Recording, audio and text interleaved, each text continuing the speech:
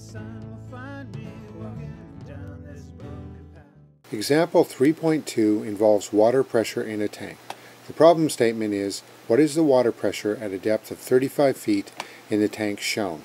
And there's a sketch here of a tank. Situation. We have a column of water.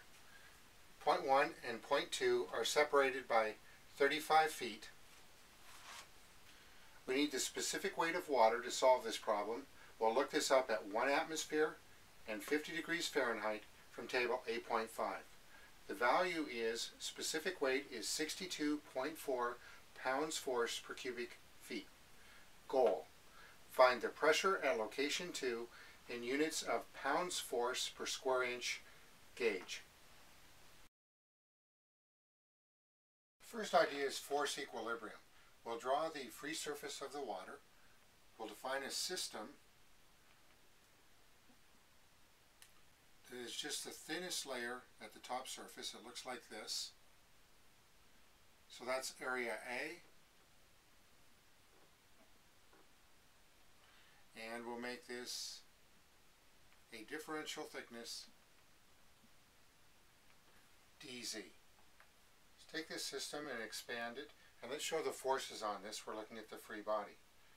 First off, this little chunk of fluid has a weight given by the weight per volume gamma times the area of this chunk A times the thickness delta Z. So this is the weight force.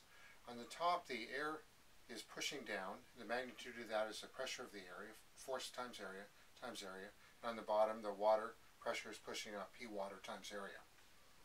If you look at these terms, this term right here is much smaller than these other terms because it has a differential quantity, delta X. So the trick here is you say that's approximately 0 compared to these other two terms. Then we have the air pressure times area is exactly equal to the water pressure times area, and area will cancel. And we can conclude pressure of the air is exactly equal to the pressure of the water at the interface.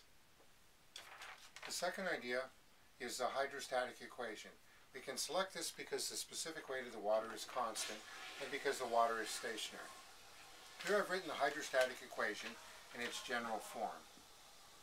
The pressure at 1 divided by specific weight plus elevation at 1 is equal to the pressure at 2 divided by specific weight plus the elevation at 2. Pressure head plus elevation head at 1 equals pressure head plus elevation head at 2. Term by term analysis. At 1, the water pressure is equal to the air pressure, which is equal to 0 gauge. The elevation at 1, to define this we have to define the datum, which we've done over here in this section. Let's set the datum at elevation 2. So the elevation at 1 with respect to this datum is 35 feet. The elevation at 2 with respect to this datum is 0.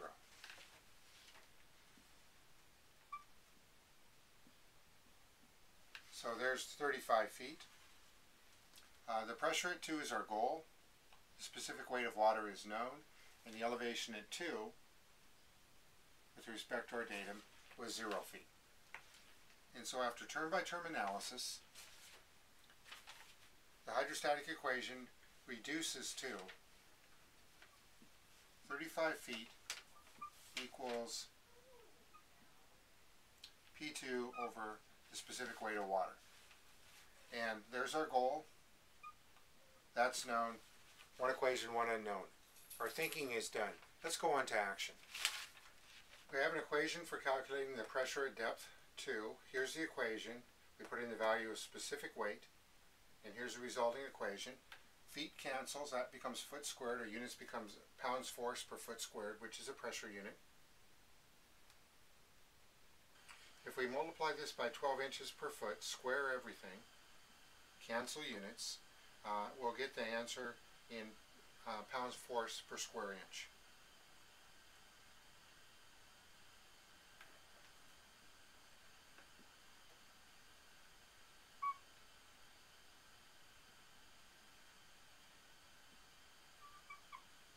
Final answer is 15.2 pounds force per square inch. This is a gauge pressure, so we'll indicate PSIG for gauge pressure. To validate our answer, we can use the fact that the pressure in water at a depth of 34 feet is 1 atmosphere. This is a conversion factor that's useful to memorize. And 1 atmosphere is 14.7 pounds force per square inch gauge. We're at 35 feet of depth, and notice that the answer here is very close to this. That gives us confidence that we can trust our answer.